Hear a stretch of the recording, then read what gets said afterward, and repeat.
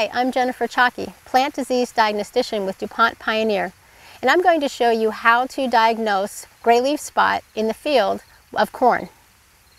Lesions are fairly typical in that they can be quite long, but they are very boxy. They are limited by the veins on the corn leaf. That's one thing that we look for an in-field diagnostic symptom for gray leaf spot.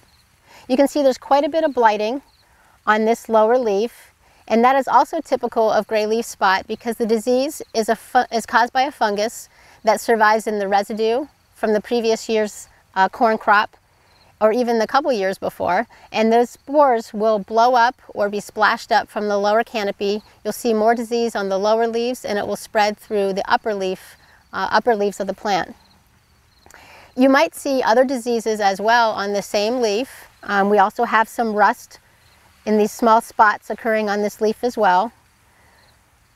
And one thing I would say is that if you're not sure about an in-field diagnostic, you can always send a sample to a laboratory for confirmation of the gray leaf spot disease.